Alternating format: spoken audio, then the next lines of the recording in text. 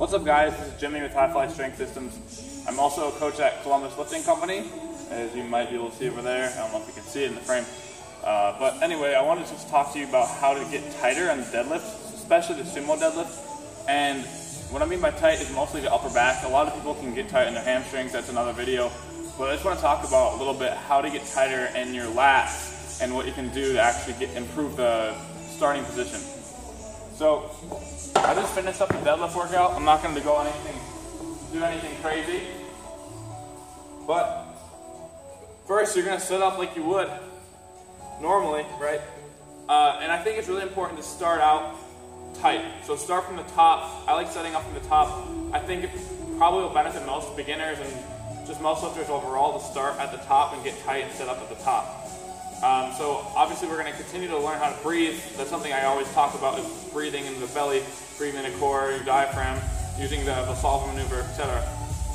But assuming you know how to do that, the next step here is to tighten the upper back. So when I get down here, I'm going to breathe tight, position myself, stack everything on top of each other, drop down in position.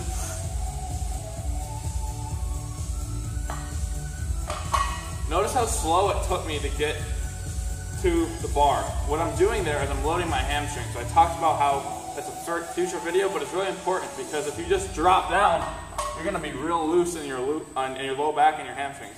So it's important to be tight on the under half of your body, and also by being tight there, you're going to be able to improve the tightness of your upper back. So I'll drop down. Right here, this movement is activating my lats. I'm pulling my shoulders down. I'm almost pulling my shoulder blades down into the socket and pulling my shoulders into the shoulder girdle, right? So you don't want to be shrugging up when you do deadlift. So we're going to bring it down, flex the lats a little bit, come down slowly. We don't want to lose position.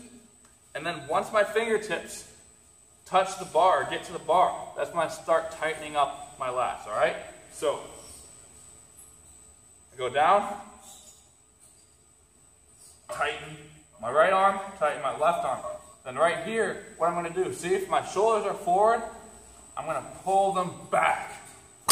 Just right there, I was able to increase the tightness to pull the bar off the floor. So you should not be so tight in the upper back that if you needed to, you could pull mostly with your upper back off the ground. A lot of people will get down here and they won't be tight at all. The only way the bar is going to come up is if they use their hips, and usually if they're not tight in their upper back, their hips are going to rise up forward, and then they're going to almost conventional deadlift the pull.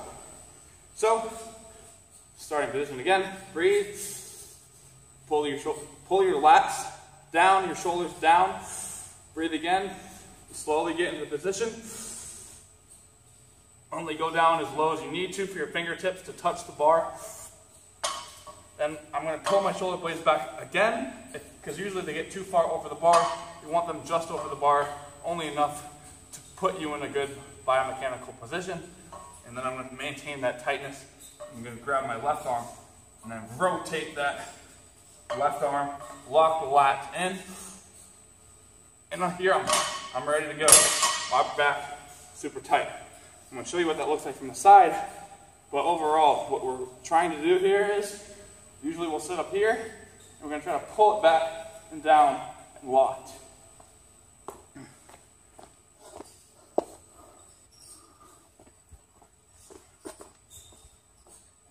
So this is what it looks like from the side.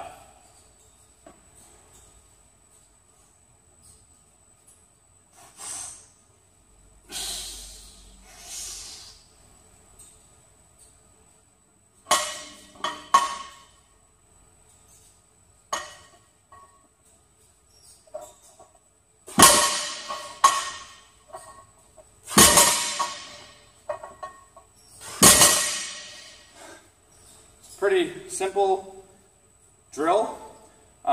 It's really to just work on rotating your elbows inwards. What that is going to do, hopefully, it's going to rotate your shoulder as well. So this kind of movement is what we're looking for. If you find that your front delts are coming above your chest, it's probably a good sign that you need to pull them back.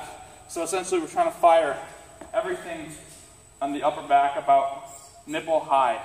On the anterior side of our body, or posterior side of our body. So that's all I really have to say to you guys today. hopefully you're able to learn from it.